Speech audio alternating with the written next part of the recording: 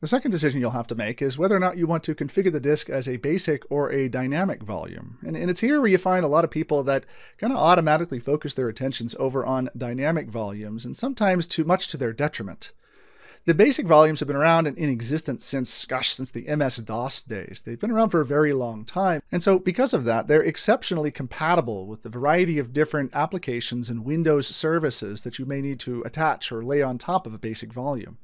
And in fact, today you still find basic volumes as a common configuration in a lot of disk locations. Even considering some of the dynamic volumes additional benefits that we'll talk about here in just a second.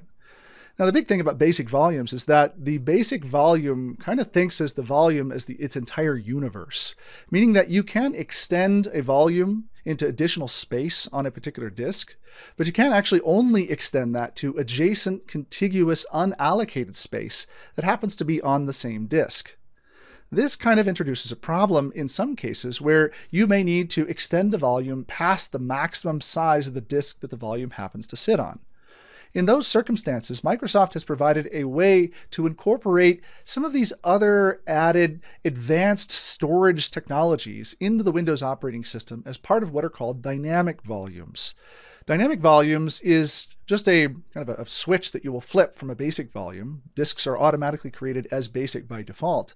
And once you switch over to a dynamic volume, it can support additional advanced volume types like spanned and striped and mirrored and RAID 5 type volumes.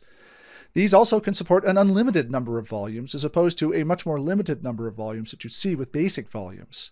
Spanned volumes can extend across multiple disks as well. So I can actually use a spanned volume type to create one storage location, one volume, that spreads across multiple different physical disks. However, it may not always necessarily be the best choice for the type of server or service you may be using. Now, I say that because in the academic world, so talking just about this exam, your eyes can sort of automatically drift towards dynamic volumes as being the singular best approach for any of the disks that you may create. However, there are many situations where the types of additional functionality that a dynamic volume provides can be better provided, better serviced by some other solution.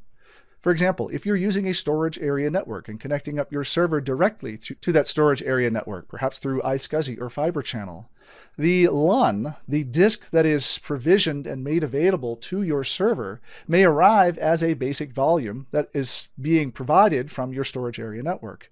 You may not necessarily want to add the additional logic and code of a dynamic volume over the top of that LUN, instead allowing the storage area network to handle any extensions or any manipulations that need to happen.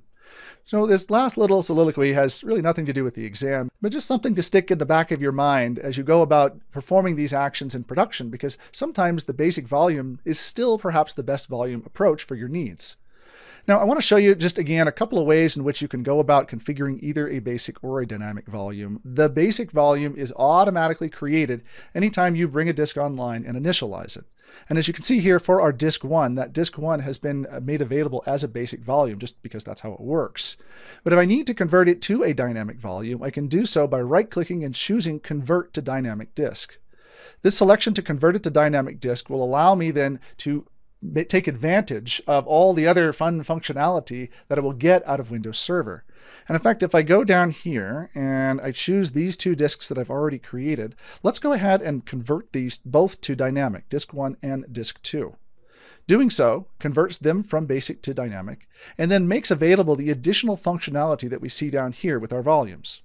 Back over here in the command line world, as you can see, the convert command that we were looking at just a second ago, in addition to being able to convert from MBR to GPT or back, it's that same convert command that DiskPart has that allows you to convert a disk from dynamic to basic or from basic to dynamic.